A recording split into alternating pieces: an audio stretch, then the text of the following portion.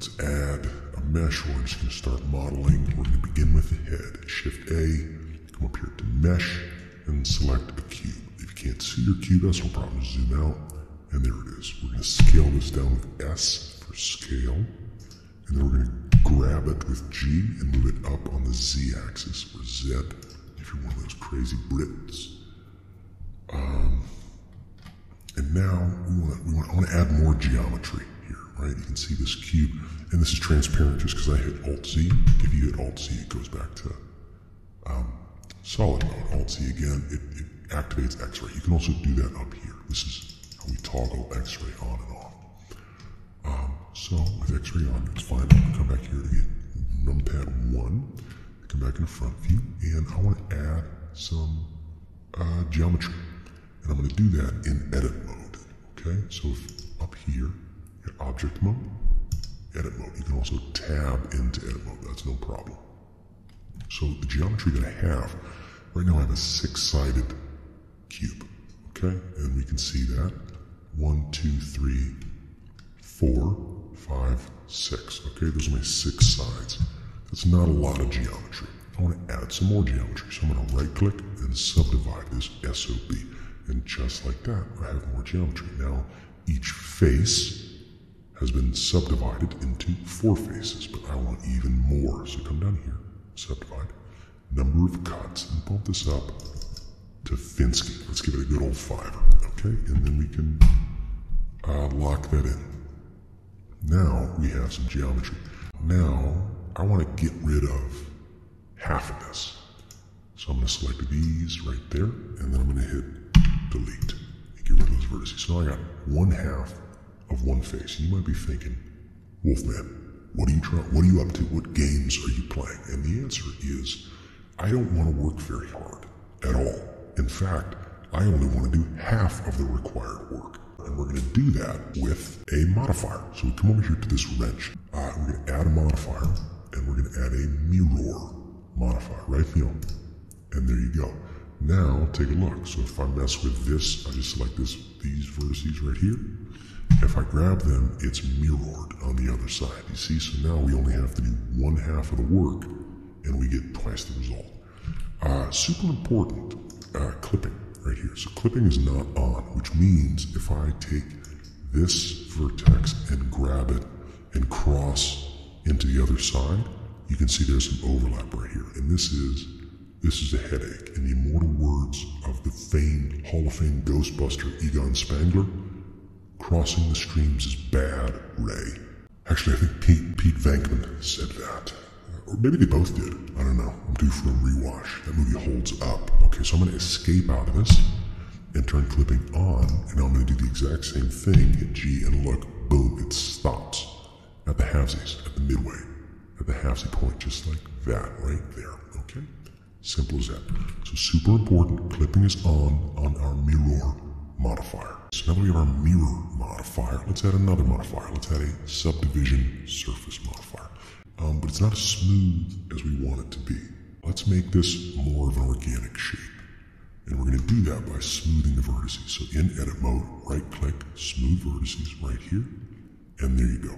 Now, yours might not bump up. If yours doesn't look, see I got 40 down here. So if I can take this all the way back to 1, but you want to move it up right down here. I'm in the bottom left, bump it up to 40. And now it's starting to look like a head, which is a pretty neat thing. This can be finicky. So if you don't get it in the first pass, in the first go around, no problem. Take your time, delete it and do it again if you need to, right? Mirror modifier, subdivision surface modifier, smooth vertices up to 40, and you should be right here with me, okay? Everybody doing good? Great, say good work. Let's grab this and scale this up so that it, fits the size of our head, and we can scale this on the x-axis to kind of make it a little wider. Hit numpad 3 to go on the side view, and see we gotta move this on the y-axis. Might be able to scale this in a little bit. I like that too, so maybe let's scale this on the Z. Kind of like that. This is to taste, y'all. And then let's come around and select with face select. Let's select our snout, where our snout would be, right? Oh my goodness gracious, you see, I selected through because I got X-ray. With X-ray on, that'll happen. So turn X-ray off, and you lose the sight of what you had. So we can toggle this back, and maybe these two as well. So this is going to be our snout area. We can toggle X-ray back on. That's cool. Let's hit E to extrude, and then just grab. All I'm doing is moving my mouse here. Okay. And so this is, we have the formation of a snout happening. Now once you lock it in place, then you can just freewheel it and grab it up.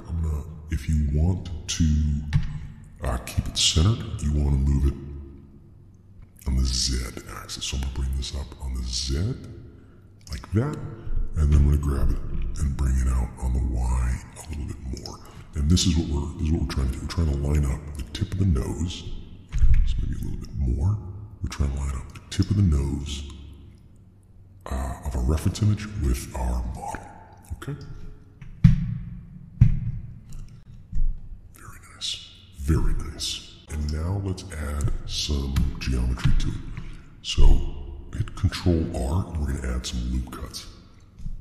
Now if you only see a horizontal loop cut, just move your mouse until you get that vertical. And we don't just want one, we want like 3 or 4. All I'm doing here is rolling my middle mouse button up, and I'm rolling it back down, and it adds more loop cuts. You do, 4 or 5, whatever you need to, and then lock that into place with a click and an enter. If you click, then you'll be able to move it. Once you enter, you've locked it. So now this is new geometry, which is pretty cool.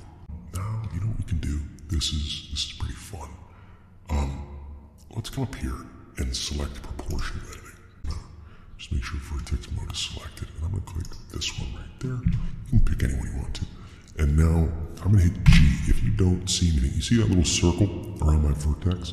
That's because I've made my sphere of influence smaller. If you don't see anything, your sphere of influence is probably massive. So you need to roll your mouse wheel in, and you'll see something else. So now this means everything inside this circle is in my sphere of influence, which is just a bunch of stuff. I don't want that. I want a smaller sphere of influence. So I'm going to come in, and now we can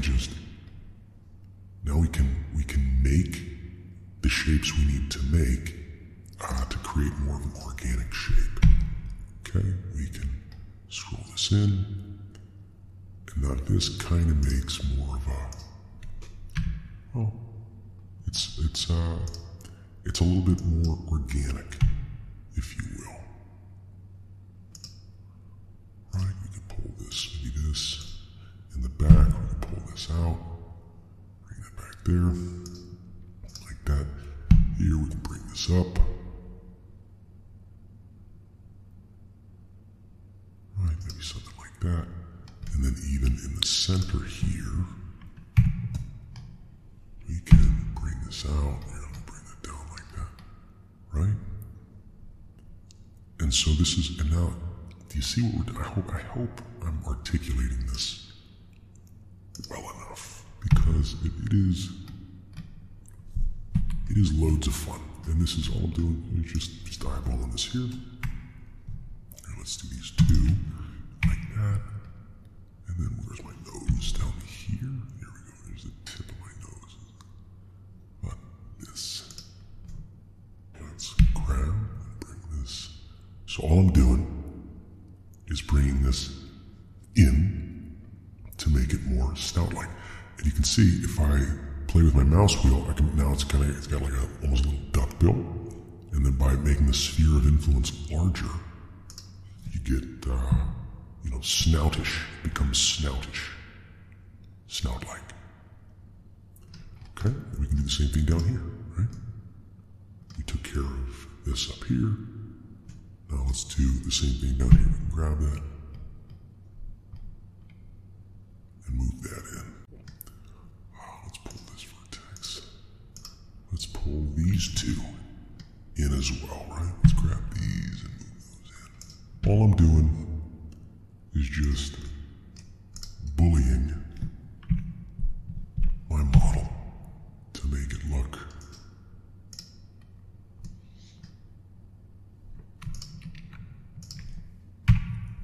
to make it conform to some shapes. We'll build out that eyebrow. Oh, we're gonna have fun building out that eyebrow. One thing we can do is we can actually tab into sculpt mode. We can hit T. This opens up. And this is actually, so if you hit this one smooth right here, watch.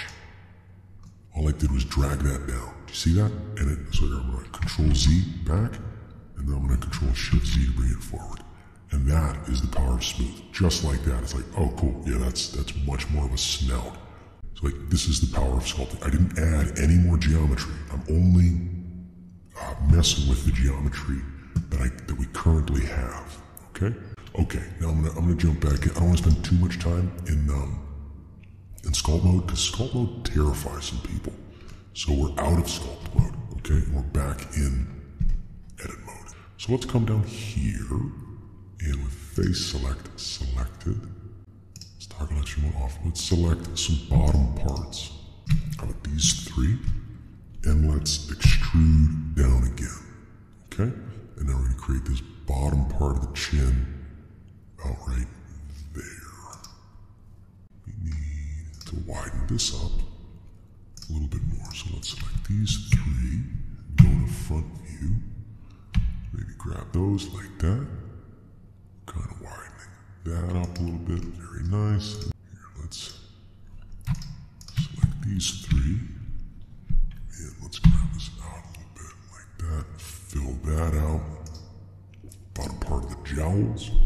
And then let's do the same for the jowls. Then we can just grab these, and there you go. And just like that, you got a little muzzle. You got a little muzzle happening. Okay, nice. Everybody save your work. Okay, let's jump back into sculpting mode. And then you can use draw up here if you want to. And you should actually. I'm gonna turn X-ray mode off just to see what draw does. And that adds a little bit more shape to what we were doing, right? It makes it a little bit more organic. So if we come here, right? Right, the nose stops about here, so let's bump this up right there, and then smooth this in, okay? So if we want to smooth again, we can come here, and that's how we smooth that out. But I made it a little too much, so maybe we gotta draw just a scotch. And then if you want to do the inverse, you can hit shift. So I'm just hitting shift click with draw, and it's bringing it in. Okay? And while you definitely should have a stylus for this, it's not necessary. More of a brow line here, like that. So now, let's build out the neck. Okay, so let's jump back into edit mode, and kind of same thing as we had before with X-ray off. We're gonna come down here, and I'm gonna select some faces. Let's try these faces right here, and maybe a few back here, and that, okay? And then same thing as before, X to extrude, and like that.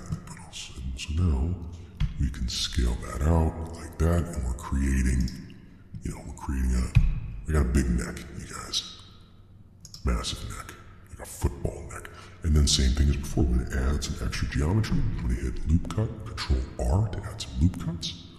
Increase the amount of geometry with my wheel, and lock it into place with click, enter. Okay. And you can scale it directionally as well. So if you want to scale it just on the x-axis, give them a massive, a very large neck, you could do that.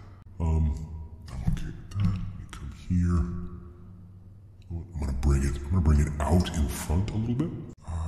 So we'll go here, maybe grab these, and just grab these out, just to bring it out. Okay. That, and then maybe one final vertex grab, like that. And then we can pull this out back here. And you see, all I'm doing is proportional editing. We built this from the side, and this looks great, but from the front, I got one of those, my neck looks mortal. But, the neck is a substantive part of anyone's development, and you can't skip it. Don't skip neck day, full stop. Okay. Let's build out some ears with face selected. You know what? Real quick, just in case I don't forget, let's add some more geometry right here. With a loop cut, Control R, and then add a little more right here. Bring that down a little bit, just so when we build out the eye later, we have all the geometry we'll require. Alright, so with face selected, make an ear. So we're going to extrude like that, and then lock it, and then scale that in like that, and then grab it up like that, and then check it from the side. I'm going to have to grab it back like that. And this is all, you can see, guys, I'm clearly eyeballing this. Yours doesn't have to look like, I invite yours to look way different from mine. Let's add some geometry here with a couple of loop cuts. Control R, mouse wheel up. And then once we have that, we can grab it and bring it down. And then check it from the side. Okay, so now let's jump into sculpt mode. Push that back a little bit. Maybe bring this in. Okay. Picking that up a little bit right there. And then I want to take this in, smooth this in, because it's an ear that, well, now I want to build on top of it.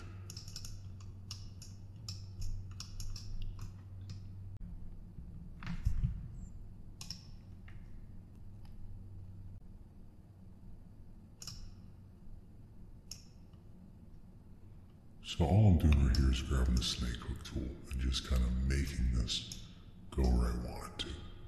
Snake hook tool can be your best friend or your worst enemy, depending on how it's used. Right, and this is, I feel like this is further out, like that. Maybe that comes up as well. Yeah, this whole thing comes up. Right? And all I'm doing is using snake hook tool to grab the geometry and put it where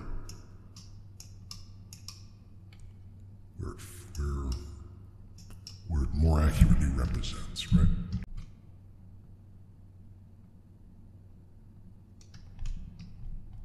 Let's pull this.